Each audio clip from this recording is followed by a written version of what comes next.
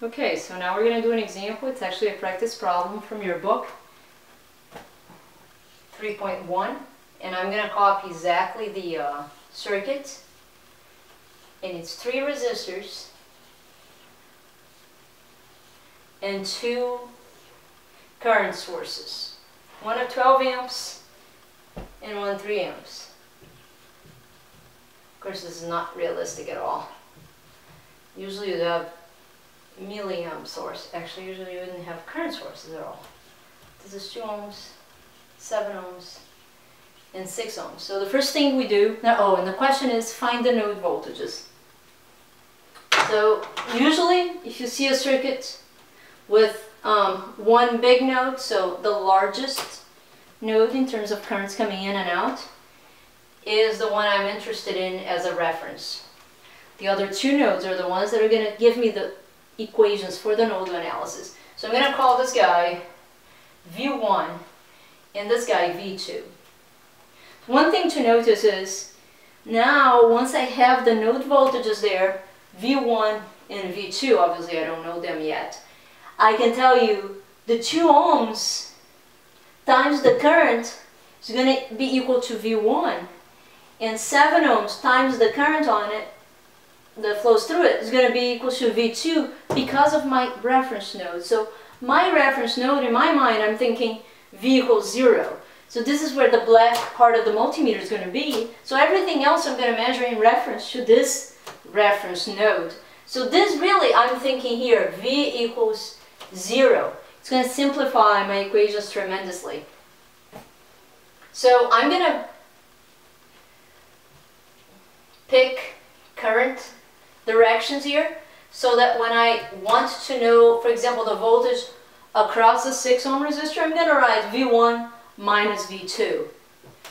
And across the 2 ohm resistor, I'm going to write V1 minus 0, which is V1.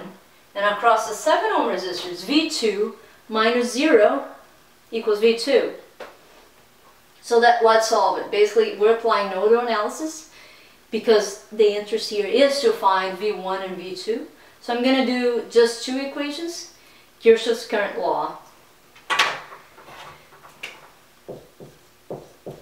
So KCL on V1, all currents coming into the node are the 3 amps, equal to the currents getting out of the node, I2 and I6. So I'm calling this guy I2, this guy I6, and this one I7. Sorry here for that.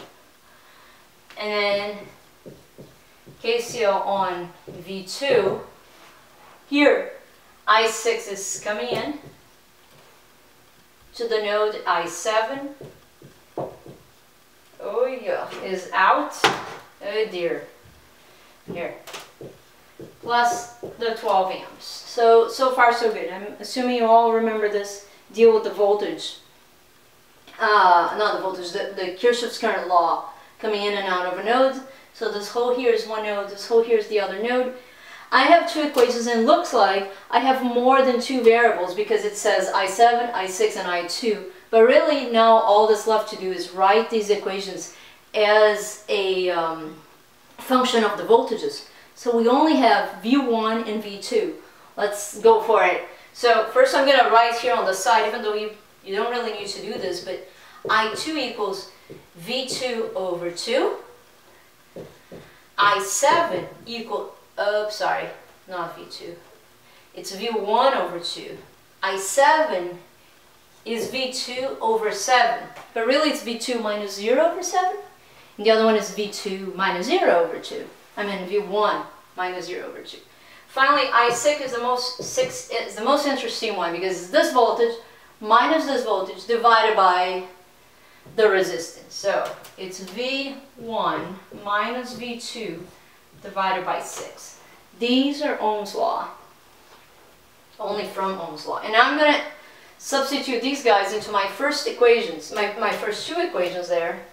These guys, call this A. And I'm going to go back to A there.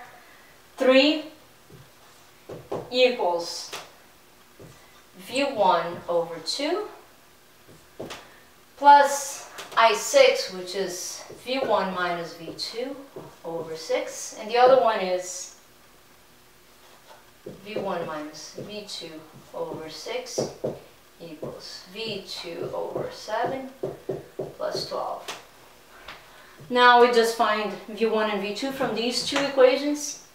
The first one I'm multiplying by 6 and getting 18 equals 6, no, maybe 3, I think.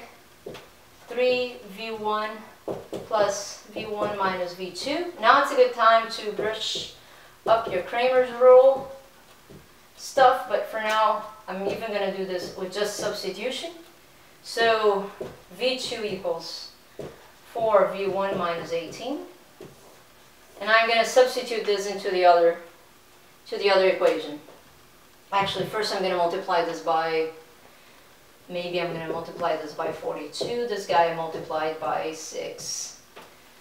So this is going to 7 V1 minus 7 V2 equals 6 V2 plus 12 times 42, 4, 8, 4, 2, 504.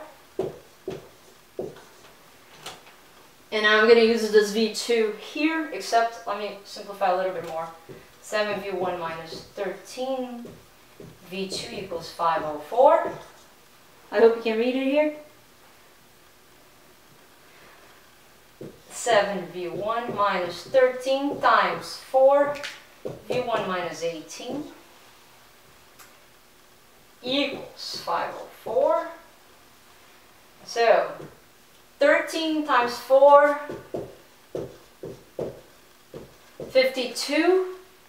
So this is minus 52 plus 7. I'm going to call this minus 45. Minus 18 times 13. Okay. 4, 5, 8, 1, 2, 3, 4. 234. And this is plus 234 equals 504. And now V1, I already know it's going to be negative, it looks like, here, because it's 504 minus 234 divided by minus 45.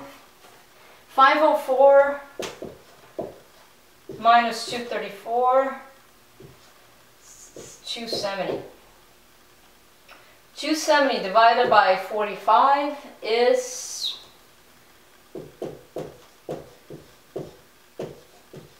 I'm going to keep the signal. Is minus 6. Okay, we're almost there.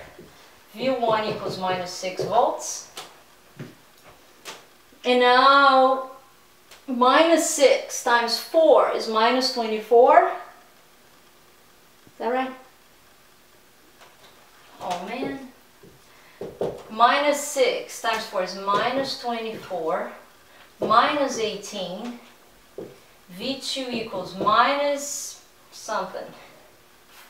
How much is this? 18 plus 24? 18 plus 24, 24 minus 18. It's plus. It's minus 42 volts, I think. So basically we found these two. It took a long time. Not sure why, but basically we found these two voltages, or nodal voltages. This guy is minus 6. This is minus 42. You can send me an email if you have questions. Is my GMU email, or through Piazza. You can ask a question. See you guys.